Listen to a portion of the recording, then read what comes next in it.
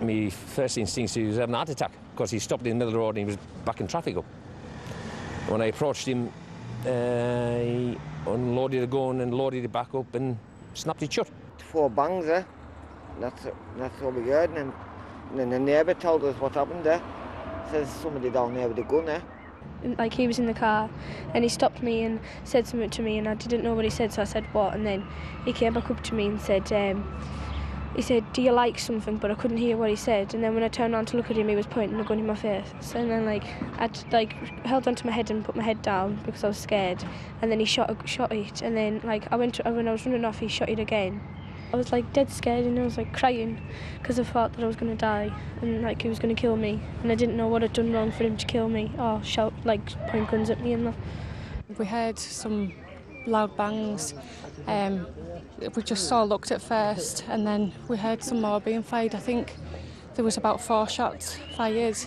I ran out the shop and I seen the guy that had been shot lying on the road, and then the guy with the gun ran past me and he was just skipping down the road, pointing his gun in the opposite direction.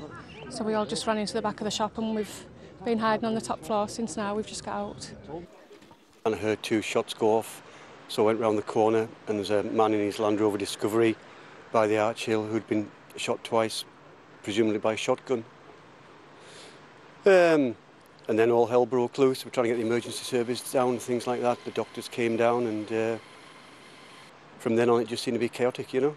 Somebody asked me to hold the drip while the doctors and that came down, and the guy was in a bad way, I think they approached because they thought he was hurt, because his car was damaged, because the tyres had come off the car, and it was in a lay-by. And I think as they crossed the bridge, they approached him thinking he was hurt and they were going to offer him assistance, and he sort of gestured them away and said he wasn't going to hurt them, but just didn't want them to approach.